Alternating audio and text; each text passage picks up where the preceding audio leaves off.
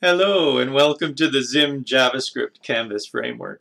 We're going to show you some examples of ZIM at zimjs.com, and I am Dr. Abstract. So let's go to the site now, zimjs.com. We'll press on Examples and scroll on down till we see Nanora. Now Nanora is one of the first puzzles that we made. And we made this in CreateJS initially, and then we remade it as we built ZIM. And we ended up saving, at the time, 100 lines of code, and ZIM has progressed since then, so we'd probably save even more. All right, let's go into the puzzle. Ooh, so what we're doing is moving these meta monks across. Let's, I got hit right away. Great move.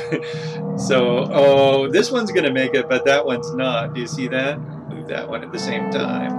And that one's coming down, so we're good there. Oh, I don't want to move that one. I'll move this one. Move that one.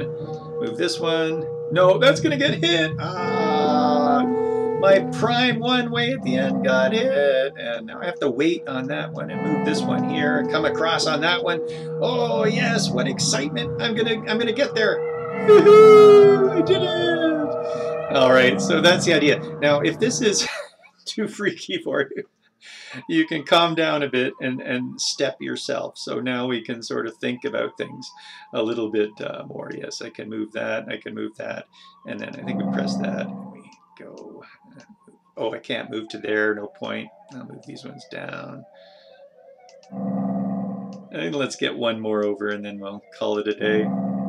And see how many, there we go. Woo. See if you can get it in as lowest a number possible. And you can retry the same one or start a new one, etc. Isn't that neat? So this is an Nanora puzzle with drag and drop and snapping and sounds. It's lovely. All right, you can try that out at zimjs.com. I am Dr. Abstract, and you can come and learn how to make these things. That would be great. Ciao. Have a great day or night.